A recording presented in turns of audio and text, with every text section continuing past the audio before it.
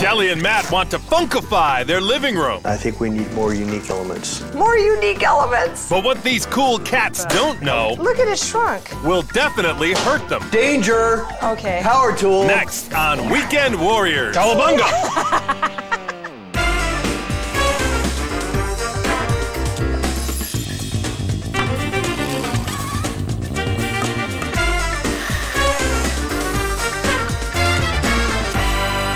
Some people say the kitchen is the heart of the home. For Matt and Kelli, the living room is where it's at.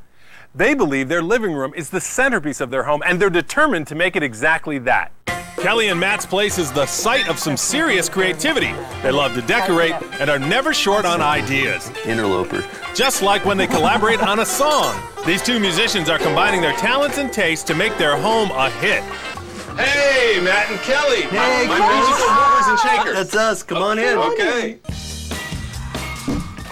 Oh, who have we been joined by?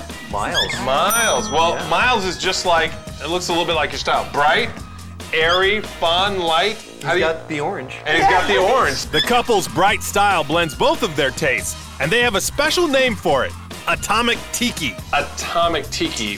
What is that? I'd say it's kind of like Jetsons meets Gilligan's Island. That's quite a combination. I definitely need to see more. Okay, Miles, let's go.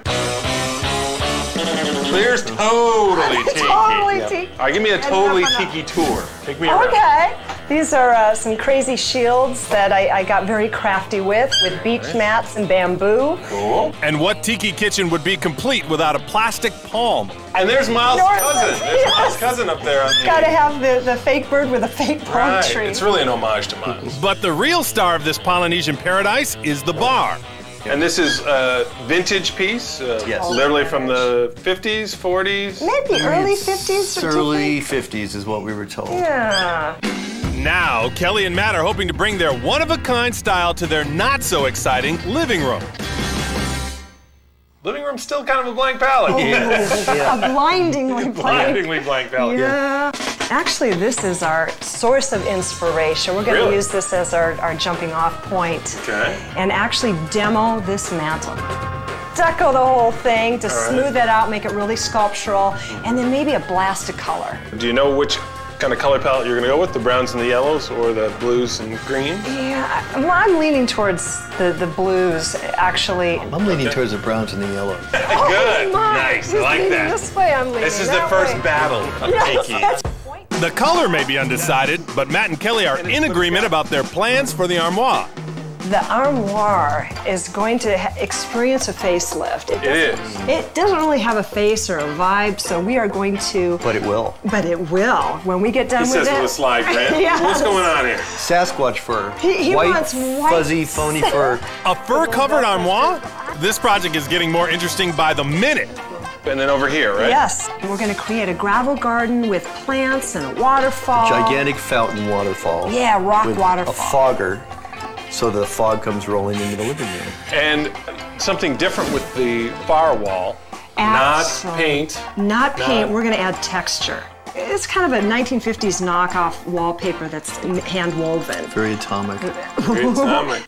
Since their project is light on construction, these novice do-it-yourselfers think they can do it in 3 days for under $1,000. I'm now on board. Oh, God. Okay, make it work. All right. All right. Today is day one of the project, and Matt and Kelli are ready to rock and roll. There she is. Hey. Their friend Brenda has signed on for the day. Aloha. We're going to demo the mantle and take... Demo the mantle, that means we get to destroy stuff? Get to destroy, and then build it up. Die mantle. Oh, this is tough work. I know. Yeah, man, I'm sweating just looking at you. Enjoy a cup of coffee. Oh, geez. Oh, something's happening. Yeah. It looks like the bricks are coming up. Yeah, Bricks are coming up. Now that the mantle is off, the bricks could use some smoothing. Go Flintstones on it. That comes up. The chisel will work for the big chunks of dried adhesive, but the electric sander is definitely in order. Purple sandpaper. That's very atomic, isn't it? It's very atomic. It just barely fits. It would be nice if they gave an extra like nano inch.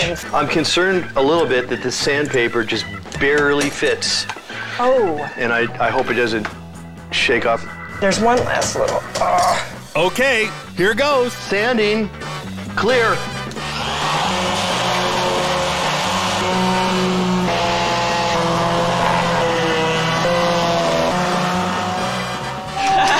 Beautiful. Break for lunch. Victory! Things seem to be moving along pretty smoothly for these first-timers. Now they're ready to cover up the brick. If we can just fill in the cracks on the first pass, and then we'll go maybe with a second coat to get a real smooth. Okay, so the main job is to take this goop and fill the cracks. Yes, very good. Okay. That's totally it. Didn't you make up a little song about this? Oh yeah, I did. How does it go? Now every time I say spackle, you guys have to say joint compound. Okay. You have to correct me. All right. You ready? Yeah. You just take a spackle. Joint compound. It goes a long, long way. You suspect your spackle will crackle. Joint compound. Fall all over the floor. Just take a spackle, and add more.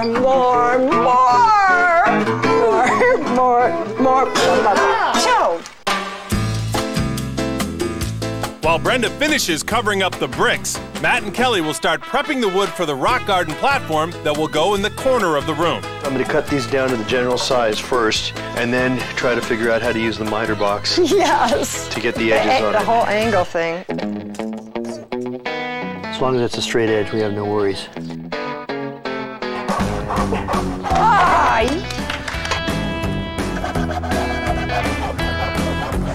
Kelli doesn't trust me using power tools, and I understand her reticence, but this is one of those situations where it would have been really helpful.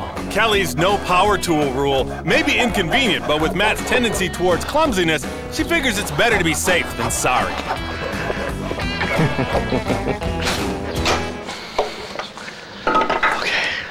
With the boards cut to length, all Matt has to do is cut the ends on a diagonal to fit the triangular platform. I'm noticing something kind of odd. You see this miter box? Yes. It's supposed to be for a 2x4, and you measure it. It's exactly 4 inches inside. Oh. Well, check out the width of the 2x4. It's 1.5 by 3 3/4 by 8 feet. So much for the 2x4. Well, so how am I supposed to have this thing supported in the miter box to cut it? It's just going to flop around. There's no way to support it. We need like gummy bears. Something in there. Coming up, confusion sets in when the wallpaper comes out. No water added? Did we read that? The instructions are gibberish to these guys. A little smudgy in the moo-moo? When Weekend Warriors return. First-time do-it-yourselfers Matt and Kelli are transforming their living room. With their friend Brenda applying joint compound to the fireplace, Matt and Kelli are attempting to build the platform for their future fountain, and it looks like they just abandoned the miter box. I'm not going to use it. I'm going to do it by hand. Okay. And then I'll just sand the edges to get the angle. I don't know how well this is going to work. But at least get it started. All right. Okay, plan B. Okay. Straight angles. Okay. Oh no! Oh my gosh. Great design, but you're cutting them straight now, not on the diagonal anymore. Yeah, that's true. Well, the miter box let me down, so got to go with the flow. The first rule of home improvement, blame your tools. That's right. Yeah. Come on. Meanwhile, inside, You are fast. Well, I've got this new technique down, filling the holes with the smaller putty knife before going over it with the bigger one to smooth it down.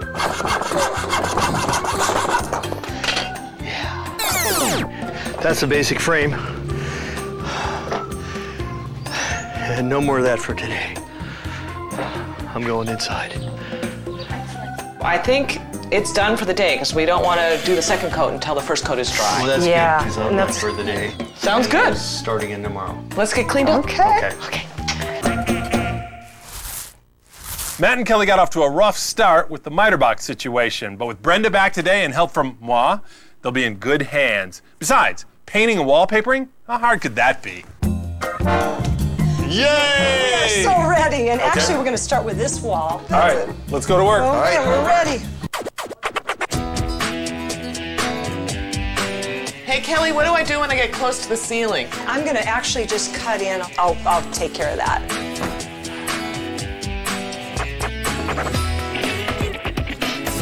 Now for the really fun stuff, the wallpaper. Now that the paint's dry, they recommend that you paint close to the same color as the wallpaper because it does show through. Does it show through? It's all hand woven, yeah. Okay. So we're gonna do a chalk line, get our center, and work from the center outward. Oh, nice. Oh, that was the best one. Chalky. So, this needs to really get stirred up to the desired consistency. No water added? Did we read that? It said no, do not dilute. Here we go. So just a little bit? Yep. Okay. A little smudgy in the moo-moo. Smudgy in the moo-moo. All right, now comes the tricky part. Once the adhesive is applied, it's time to book it. Now, booking is when you put the wet portions of the wallpaper and fold it in on itself. Can we just let it dry in this, let it get tacky in this form? Because if we book this together, how are you going to It unbook might get stuck. That's, yeah. Does it say to book it? It says to book it and then roll it like a loose newspaper. All right. Cross your fingers. The wall's ready. Do we Just need let that it tool? fall all the way down. I think so. Are we? It I feels don't like know. it's drooping. Dripping, yeah. Pull it. You pull yours. All right, I'm outside my line. Now you want to smooth from the top down. It is pretty cool. Oh, it's perfect. You cutting out the outlet? Yep. Terrific. I think we know what we're doing now. Nice job. So let's finish up that wall. So go like this. Bring it out this way to the Yeah. opening. Bubbles are forming. No more bubbles. Bye-bye, bubble. We are golden. That looks great. One piece of fabric. It doesn't it? Kelly? You can't even tell where one begins and the next starts. These first-time fixer-uppers sure got that paper up like pros, and that calls for an umbrella drink. Make that 4 umbrella drinks. Thank you. Here, here. Here, here. Coming up, Look at it shrunk. it's one mystery after another, Isn't that weird? with a little suspense thrown in. Danger. Okay. Power tool. Stay tuned and watch the drama unfold. Ooh. It's early morning on the 3rd day of Matt and Kelly's funky living room renovation. Having stayed up late to finish painting, these two are feeling sluggish, so it's a good thing their friend MB is here to keep things moving. B. Oh, hey, man. It's so good to see. How you doing? He's really messing with his coffee. Oh, man. Sorry. You're doing a rock Like garden? a little gravel garden with a waterfall and plants. And Theme park. Okay. It's theme park, yeah. So let's bring it in. Okay, fellas. It's heavier than it looks, too. Well, what's going on it? A fountain. The first step is to waterproof the platform with vinyl. Why don't we take this Angle. off, flip the thing over, and on top of this, Oh, and we yes. wrap it, tuck it that way. Now you've got all the room you want to tack. Danger. Okay. Power tool. Oh, dear. Switching on. All right, Matt, come on, baby. Now, Couple of. we still got... One right, yeah. Hey! We got action.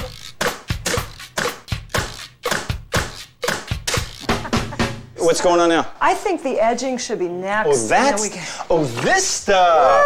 Kelly has decided to use a clear plastic corner protector as the lip of the platform. You're good. What do you think, Kelly? Yeah, it looks real clean and very museum-esque. Now to test Kelly's gravel choices. So the small is like that. I like the bigger ones. Okay. The fountain area is looking good. Hopefully the fur application will go just as smoothly. The Sasquatch specialist told me, do not cut this. You'll cut the hair, and since it's on like a grid, you need to tear it. Ripping. See? Rip, rip. Unfortunately, the problem with freehand ripping is that it comes out unevenly. Look at it shrunk. It totally shrunk. That's what I'm saying. The What's ripping came. happening? Ripping. Ripping's the best. Ripping. Yes, let's rip it. Let's try this again, folks. There's no problems, there are only solutions. This time, MB marks the exact measurements right onto the back of the fabric. So we're gonna cut with a blade, because if we cut with the scissors, we're going all the way through and you're cutting the fur. I'm not gonna cut the fur, I'm just gonna cut the material. You might have to let the fabric lady in on a little secret. Yes, love it. Now it's only a matter of attaching the adhesive to the armoire, the fur to the adhesive. Okay, so we know we grooved hard and prospered on that one. And repeating. MB, you rock. You rock. Thank you. You rock. To the rescue. Thank you so much. I'm sorry I can't help you paint. I know, man.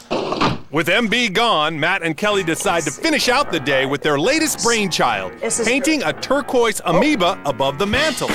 Wow, it comes out a lot more of a light outer blue than it does. Turquoise, huh? Yeah, it's funny. Isn't that weird? I noticed that too. I think we'll just go with it and then kind of play with it from there. The amoeba has to pop. Popping amoebas. Popping amoebas? Yeah. Okay. No, I can go with it. I think that would be. You digging it? Yeah.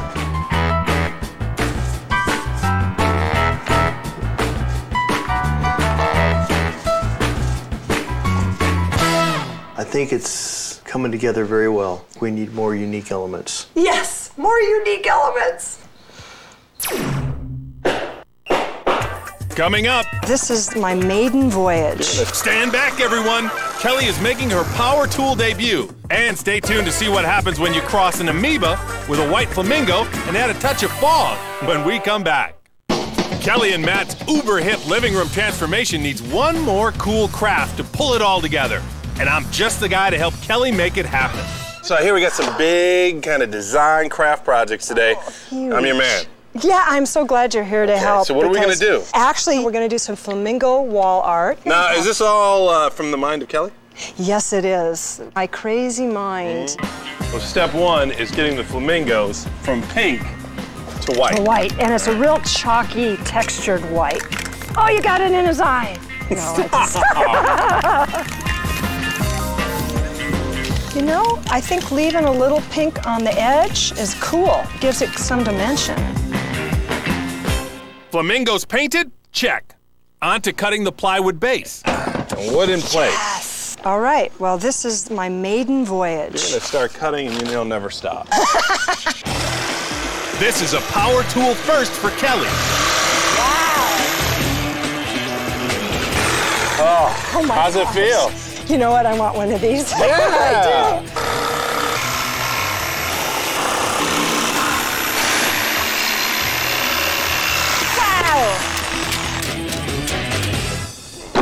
Wow. All right, Chris. What's up? It's time for the next step. It's the bamboo step. Let's get bamboo. Now it's just a matter of splitting some bamboo, Timber. laying it out, cowabunga! And we have ourselves a rough foundation for flamingo wall art. Yes. All right, let's get out of here. Oh, thanks for helping. Oh, man. yeah. You rock. Kelly and Matt were brave first-time do-it-yourselfers. They went low-tech with a handsaw, battled Sasquatch fur, and even took on pink flamingos. Now they have a room that's as unique as they are. Follow me. It went from total white to total personality. Is this your personality? Yeah, I would say so. It better be. Before, Matt and Kelly's bland living room was just waiting for a touch of their unique and funky flair. Now it's vibrant and fun with the perfect fusion of Tiki and Atomic, with finishing touches that include a brand new sectional couch, retro hanging lamps, and a geometric screen that sets off the new textured wallpaper, as well as their distinctive accessories. So your inspiration was the picture. That picture was supposed to live here, but you decided to go with this one. The matte color on this picture, it just yelled. That's the cool thing. Miles needed to be represented. I know, it's subtle, it's subtle. The sculptural look they wanted for the fireplace is another subtlety that worked. It took about 5 coats of joint compound. We'll be coughing up joint compound for the next 50 years. Where did the idea for the kind of sidebar trays with the rocks come from? I just get this, imagination thing, really and I just good go, idea. wow, man, that would look so cool. And talk about cool. The armoire's new look really ties all the room's white elements together, like Kelly's custom-made flamingo wall art and the white rock garden surrounding the fountain. So what makes this a favorite spot? The ambiance. Okay, Matt, set the scene for me. What's it like at night? At night, the fog comes rolling across the living room floor. The lights kind of turn yellow and blue, and it's like we're in our own little tiki bar. The Germans know they couldn't have accomplished all this without great friends and a little guts. Power tools. This was Power Tools 101 for you. All right, how did it work out? I kind of dug that. Did you? I was thinking of maybe getting one, but I would, you know, like tuck it under my pillow and hide it. So Under the bed, not under the pillow. it's cruel. It's demasculating.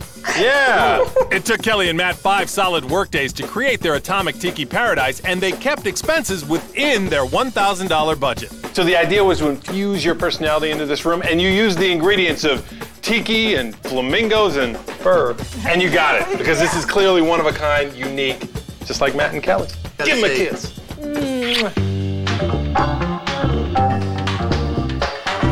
I think they each have a different quality. Yes. Kelly named Kelly, what are the names? The stroller, The stroller, the continental. the continental. Okay, you not guys have use way that. too much time on your hands.